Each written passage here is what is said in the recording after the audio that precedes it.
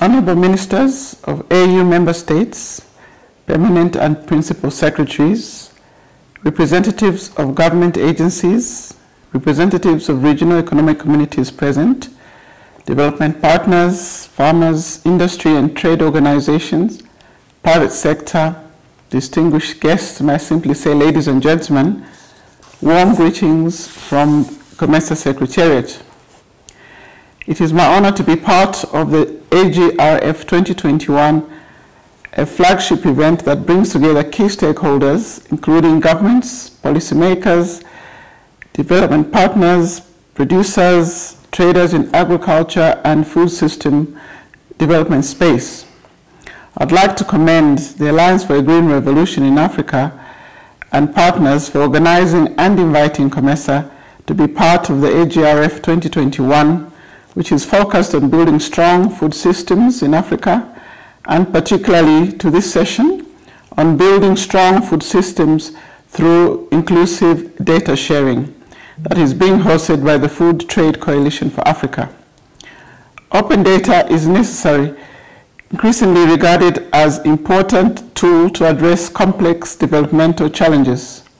For example, the urgency and scale-up of the COVID-19 crisis has reawakened all of us on the need for governments and other stakeholders, including private sector, to open and share relevant data to enable evidence-based policy, support accurate reporting around the crisis, and inform inclusive social and economic recovery measures and investment.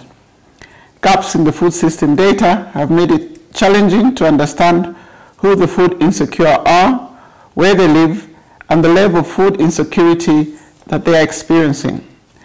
These data gaps have left many countries unable to respond effectively to the food needs of their citizens during the COVID-19 pandemic.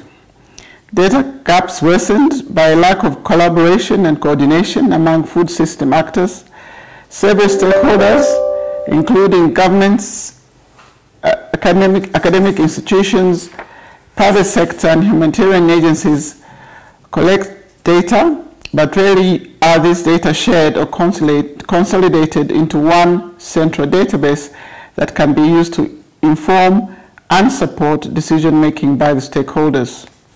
Distinguished delegates, the lack of reliable, timely, and transparency data on agri-food systems is a pervasive problem that challenges decision-making for all stakeholders, including governments, farmers, traders, processors, investors, and indeed development partners. Basic data on food production, consumption, and balances are essential to promote not just regional food security, but also long-term inclusive agricultural transformation, regional agricultural trade, and resilient food systems. This is important for the realization of the objectives of the Regional Economic Communities, RECs, and initiatives such as the COMESA SADC EAC Tripartite Agreement and the Africa Continental Free Trade Area, designed to enhance trade and free flow of goods within the regional blocks and the African continent itself. There is great potential for intensifying intra-regional trade by building on localized comparative advantages within the region for selected regional agricultural food value chains. These regional differences can be leveraged to build the competitiveness of the key agricultural value chains and food systems. However, this calls for reliable data on production, on trade, stock, and consumption that is required to inform regional trade and policies for agricultural value chains and food system development. The world is rapidly entering into the fourth industrial revolution, offering opportunities to leverage information and communication technologies for improved data collection, analysis, sharing, monitoring, and evaluation. Distinguished delegates, to this end, COMESA, AGRA, development and technical partners are refocusing their efforts in addressing data gaps on the agro-food systems. Through initiatives such as the Regional Food Balance Sheet, that can leverage digital technology to provide data and focus on crop production, cross-border trade, data aggregation, and dashboard development.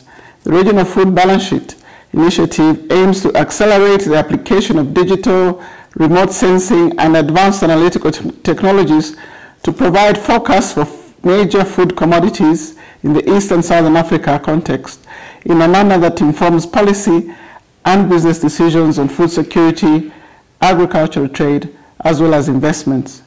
Using the user-centric design, our FBS initiative will inform data-driven decisions around production support, trade policy, stock management by governments, business decision-making and investment by the private sector, and food aid by donors or emergency response organizations.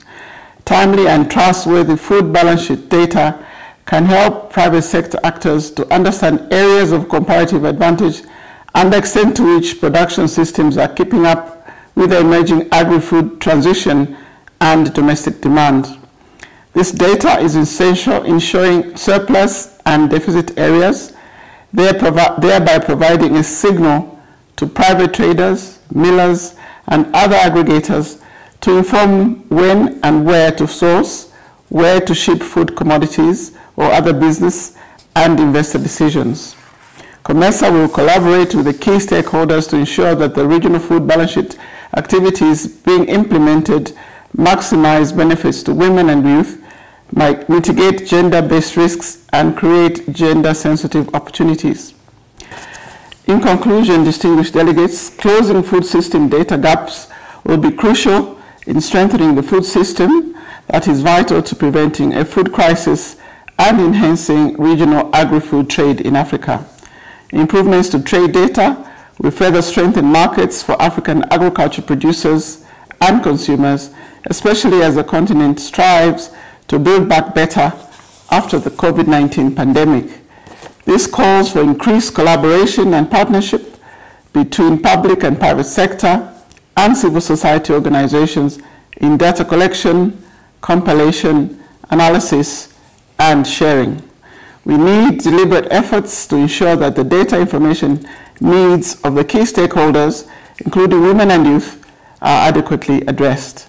As COMESA, we're open to partnership that will help us to contribute to building resilient food systems through inclusive data sharing in the African continent. I end by wishing you a very productive forum and thank you for your attention.